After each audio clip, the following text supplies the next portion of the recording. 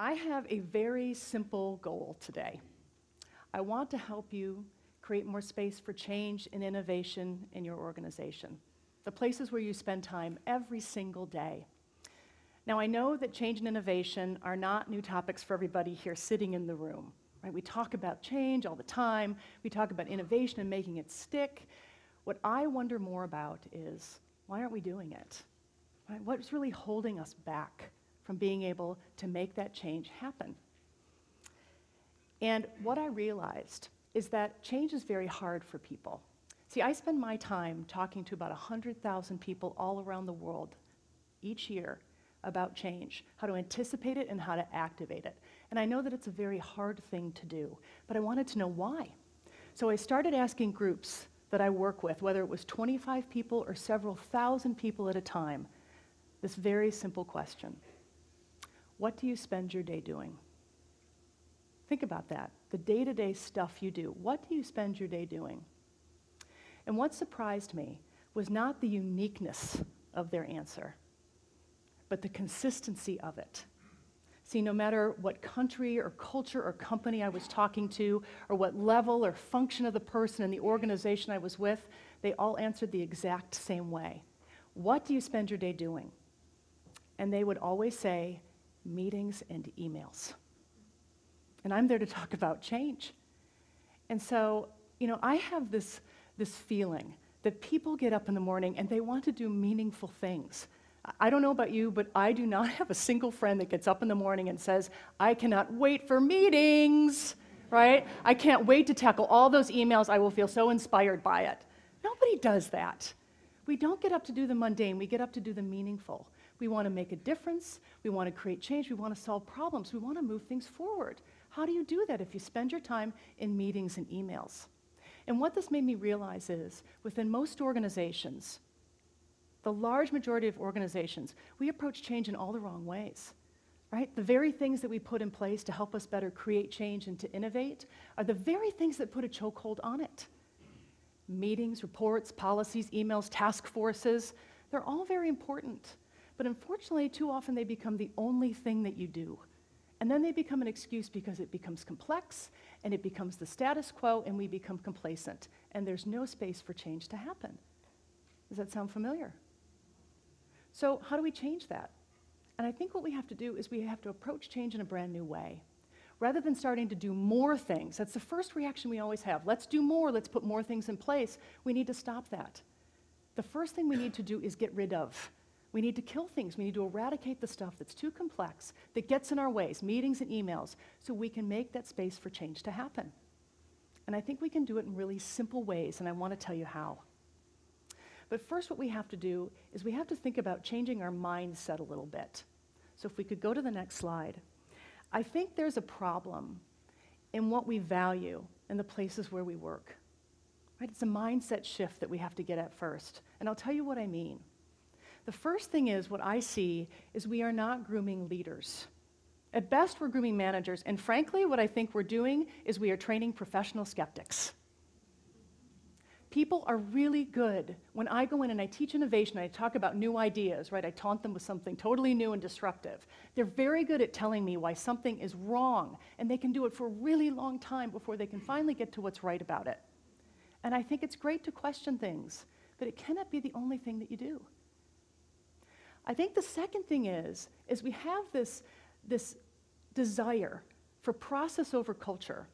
We talk a really good game in companies about culture, but we talk about it in kind of BS ways, right? It's cultural aesthetics.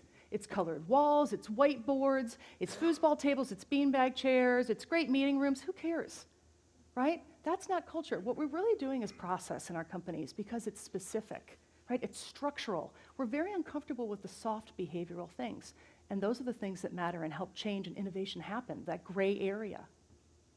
The final thing I think that we have to change is this addiction to doing over thinking. I think in most companies, thinking has become a daring act. Now think about it. When you walk into someone's office, I love this because I say this to people and they smile. You walk into someone's office, and there's your friend, Steve, and he's just sitting there, leaning back in his chair, and he's looking out the window, smiling. and you say, hey, Steve, what are you doing? And he looks at you and he says, oh, I'm just thinking. What's the first thing that pops into most people's minds?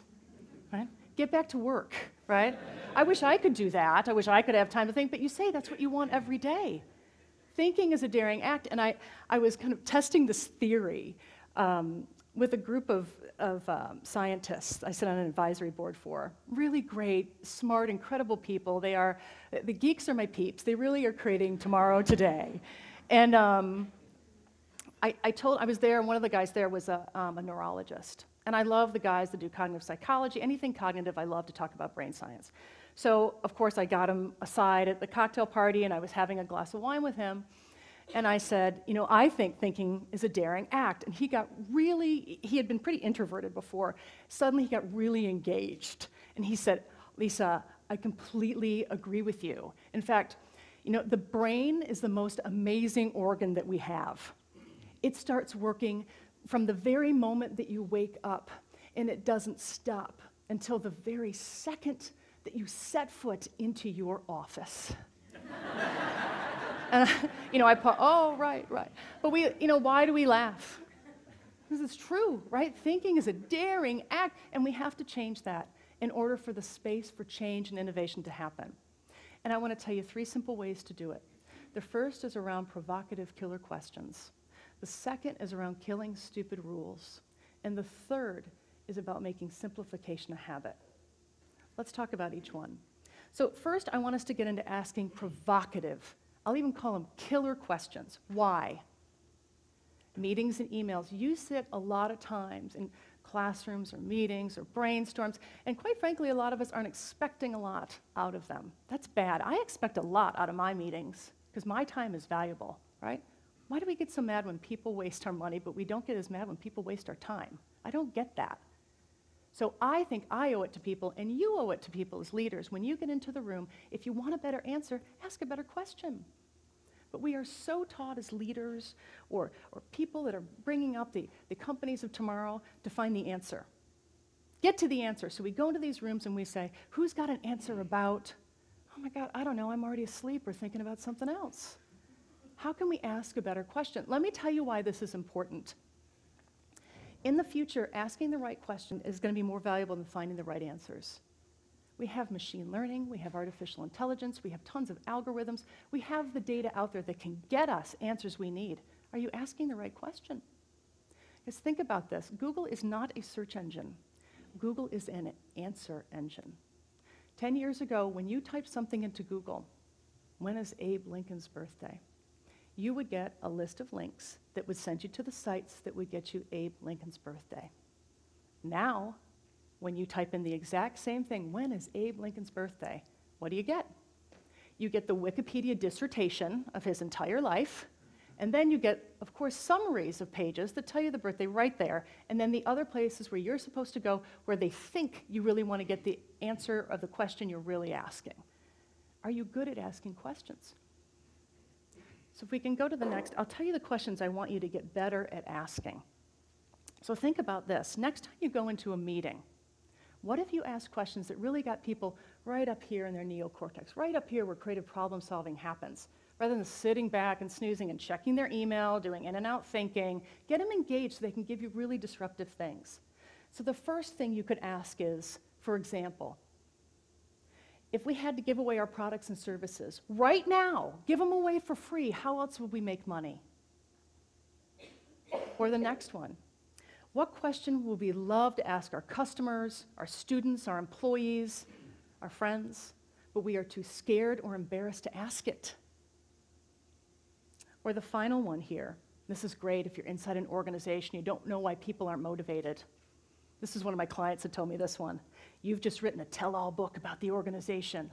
What secrets would it reveal? So I want you to think about, what killer question would you love to ask to get people to shake up thinking or to find an answer that you might be uncomfortable with, that you could create this productive agitation and get people out of that status quo? All right, let's talk about the next one, which is around rules.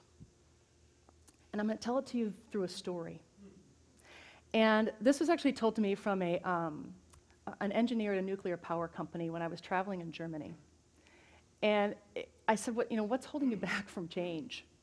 And he said, I won't tell you directly, I'm going to tell you a story that sums it up pretty well. And I loved this. He said, okay, there's a scientist, and he had 10 monkeys in a cage. And he decided he was going to perform an experiment. And he put a banana on top of the cage. And of course, all the monkeys fought to get the banana. The first monkey that got the banana, he got to eat it. And the scientist poured water on all the other monkeys in the cage, all 9 of them. They were really mad. Next day, he does the same thing. He puts a banana on top of the cage. Right? All the monkeys fight to get it. One of them gets it. He's really proud of himself. He gets to eat it. Scientist pours water on all the other monkeys. They're really mad. By the end of the week, any monkey that tries to go for that banana, everyone pulls him back down. So the scientist got smart, and he said, you know what? I'm going to change up this experiment. Every week, I'm going to take an old monkey out and put a new monkey in and see what happens. So over the next 10 weeks, what does he do?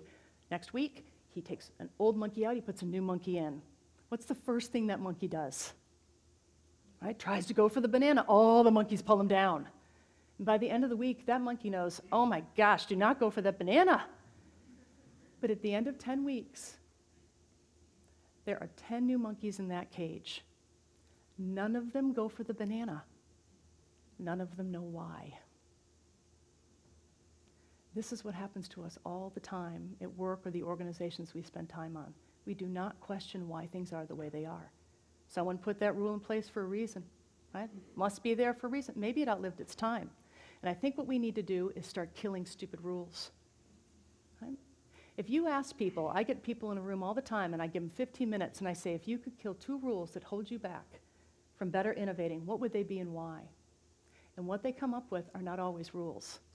They're policies, reports, meetings and emails, right? Cultural assumptions, things where their boss said, who told you that was a rule?